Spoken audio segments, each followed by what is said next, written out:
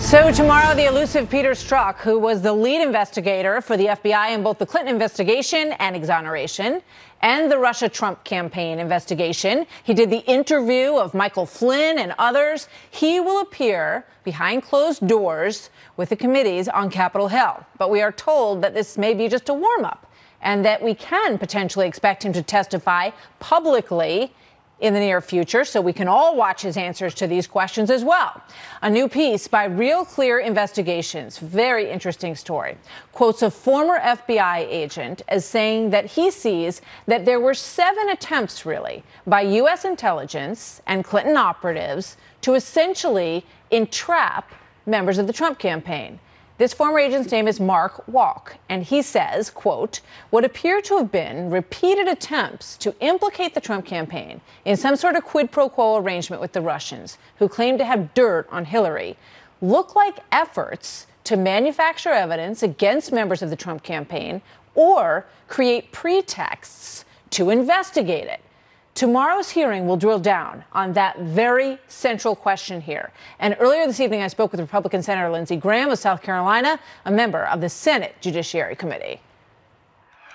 So let's take a look. You are announcing tonight a letter that you wrote to Rod Rosenstein, who is very central to all of this. And in it, we're going to put up on the screen the 2 questions that you would like him to answer.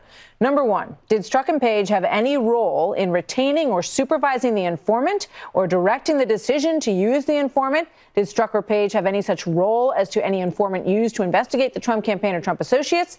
And number 2, did Strzok or Page have any role in reviewing, approving, or supplying information for the FISA warrant obtained to surveil Carter Page? So, when you put those 2 things together, your letter and that Real Clear Investigations piece, everybody is probing at how this whole thing got started and whether or not it was some form of entrapment.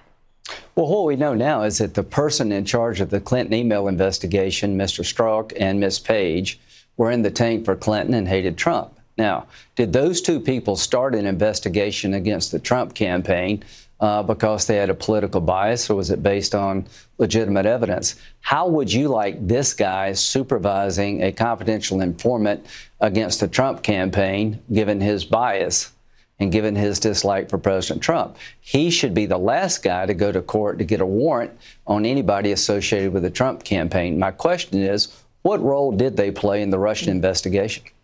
And it follows up on their text messages, which, I would imagine he's going to say, look, those are just, I was being funny. I was just kidding around. No, I didn't like the president, but it had no bearing whatsoever on my actions.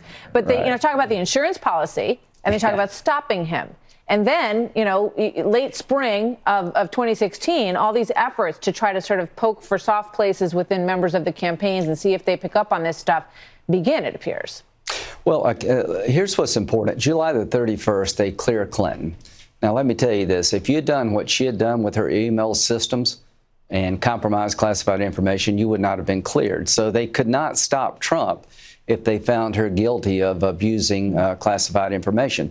So there was no way in hell they were ever going to find Clinton liable if the goal was to stop Trump, because you're giving him the election. Yeah. The question now is about the Russian investigation.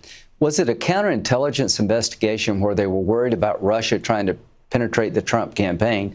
If that's the reason they investigated the Trump campaign, they should have told the Trump campaign, hey, there's some people associated with Russia that you need to be aware of. The fact that they never told the Trump campaign about the investigation is very curious to me. I agree. That would be a defensive briefing, and there's a very clear mention of the decision not to do a defensive briefing. And, hopefully we're going to get to some of the bottom of some of these questions. John Brennan, who is no fan of the president, has said this: when the special counsel's work is done, the Republican Party must have its modern day equivalents of Watergate heroes, Howard Baker, Elliot Richardson, Bill Ruckelshaus, John Dean, who will put country, fellow citizens, and law above any one person, including Donald Trump. Your thoughts?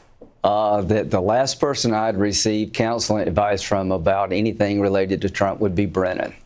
I think Brennan has shown a dislike for the president that questions whether or not he actually was fair as the CIA director. You got to remember that the people that we're looking at here hated Trump, and I think they were all in the tank for Clinton. And we'll see what Mr. Mueller says. But I do know this. The primary investigator when it comes to the Russian-Trump connection early on was Mr. Strzok, who was clearly in the tank for Clinton and hated Trump. I understand why Mueller fired him.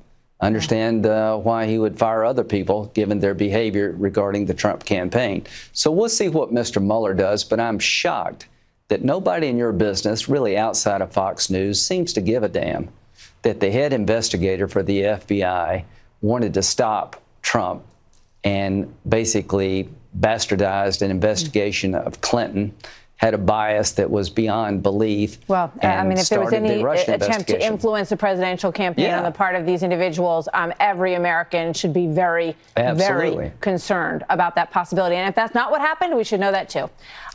Senator Lindsey Graham, always good to see you, sir. Thank you very much. Thank you.